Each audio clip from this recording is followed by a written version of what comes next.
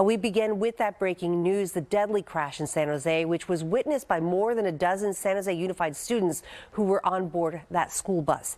NBC Bay Area's Bob Redell is live from the scene in San Jose where the football player was killed just blocks away from San Jose State's campus.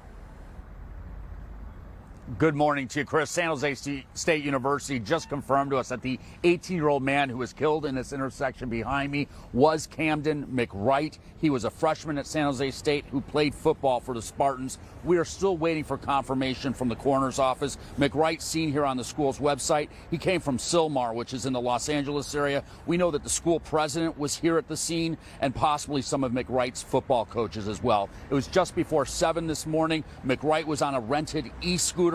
He was riding down 10th Street as he crossed the intersection at Reed. He was hit and killed by a school bus from San Jose Unified. CHP is investigating this, not San Jose Police, but CHP, because this does involve a school bus, and that's something that they handle. An officer with CHP tells us a video camera on board the bus confirms that the bus had a green light as it entered the intersection here at 10th and Reed. The driver is cooperating. There were about 14 students on the bus, ages 14 to 17 years of age, who were offloaded and continued on to school. We spoke with a man who heard the collision.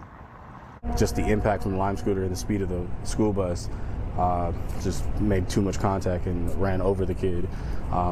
Had a couple students on the bus as well, so I'm pretty sure they're pretty traumatized as well. But yeah, it was a really sad engagement.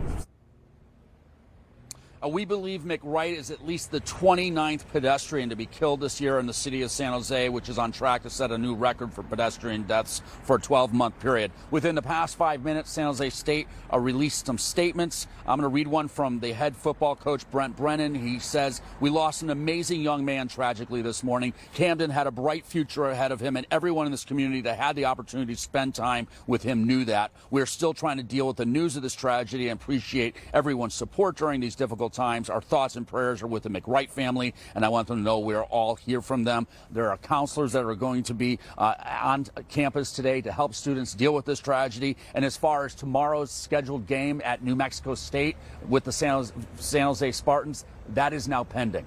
Reporting live here in San Jose, Bob Redell, NBC Bay Area News. It was just such a senseless tragedy. Thank you, Bob.